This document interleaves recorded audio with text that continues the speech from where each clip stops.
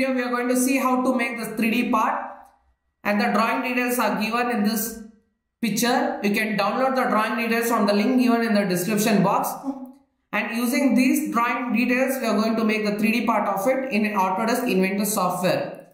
Here you are going to learn the new concept called intersection curve. First we are going to draw the 2D sketch, and I am going to choose this plane, XY plane, and first I am going to draw this curve. Now I am going to draw this curve. This height, it is given as 50 mm height, and the radius is 60 mm, and the distance of the center of the arc is from the origin is also 60 mm, and this arc is also of radius 60 mm, and this vertical line is at a distance of 50 mm from the origin. So this is 50 mm, and I'm going to draw the arc.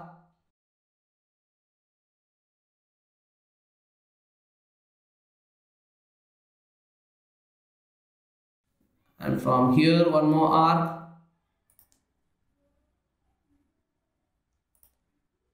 and from here the straight line.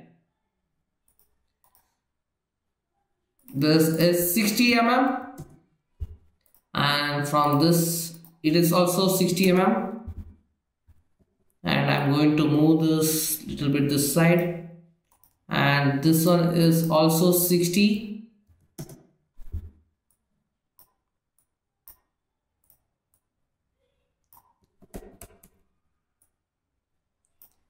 And the distance from this point to this point, it is given as 10 mm, and from here to here it is 50 mm.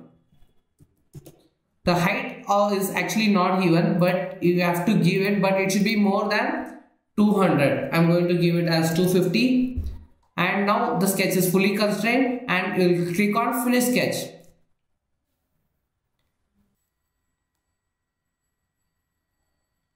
And now we'll create another 2D sketch, that is this part, and this center line we are going to draw, and I'm going to choose this plane, and we'll draw the part and arc,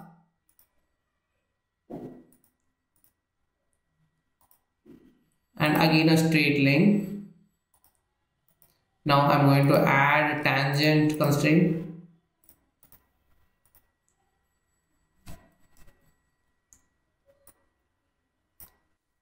Now I'll add the tangent constraint. First I'm going to dimension this. This height, it is given by 150 mm.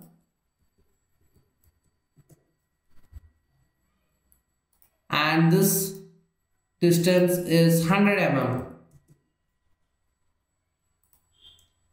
100 mm. Now I'll add tangent constraint, and I'll give the radius as 70 mm. Now the sketch is fully constrained, and we'll click on finish sketch. Now we'll click on start 3D sketch. And here you are having the new option called intersection curve. Just click on intersection curve and select these two curves, and then click on OK. Now you can see that the new curve has been formed, which is the projection of this curve on this curve. That is, it is represented by a yellow line, and we'll click on finish sketch. Now we don't need these two sketches which we have drawn it. So we'll hide those two sketches, and now we'll create this profile by using the option sweep, and first draw this profile, that is this triangular profile. To draw that triangular profile we need a plane. So we'll create a plane. Just choose this point and this curve. A plane has been created. Now we'll click on start 2D sketch.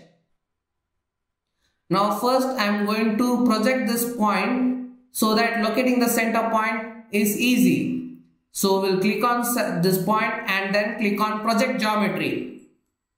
And now I'm going to create a polygon, that is I'm going to draw a three-sided triangle.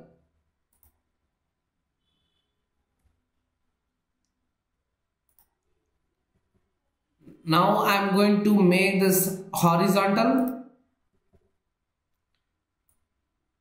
Now I'm going to add radius of fillet, which is shown over here as 15 mm.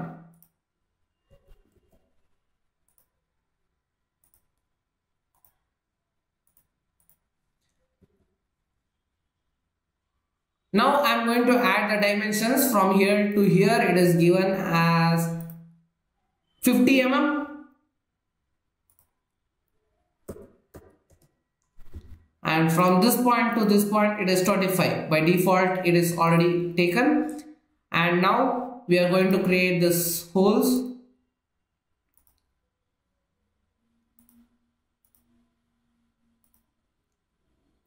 And I'm going to add the dimension to these holes, and it is given as 15 mm.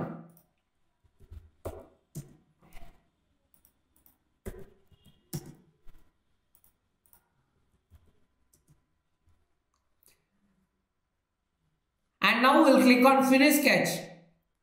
Now we are going to, and sorry, we have forgotten one more thing. I'm going to edit the sketch. And I'm going to draw the two circles.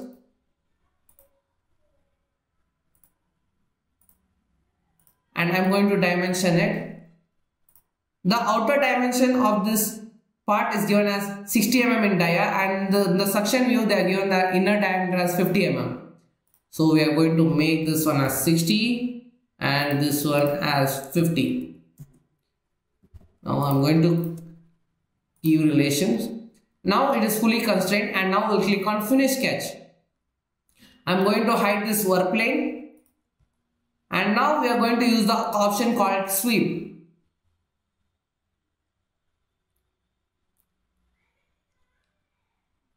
Now I'm going to choose only this part, and I'm going to choose this path yellow line. And now I'll click on OK. Now again I'm going to enable this visibility of the sketch because I need to use this again, and now I'll use the option extrude, and I'm going to choose this profile, and the thickness it is given as 15 mm inside. So I'm going to change the direction, and the distance is 15 mm, and I'm going to click OK. Now I'm going to hide the sketch.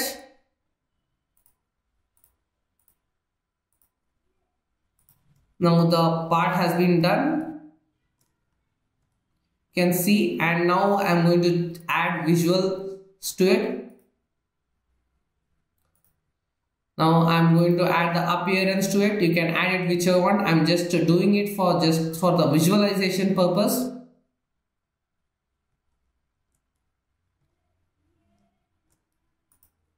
I'm going to add as